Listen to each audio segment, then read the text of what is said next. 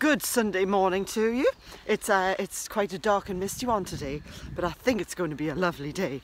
I'm all festively face painted from yesterday, so yes, that means I haven't washed my face, but I had a little wash like this around it.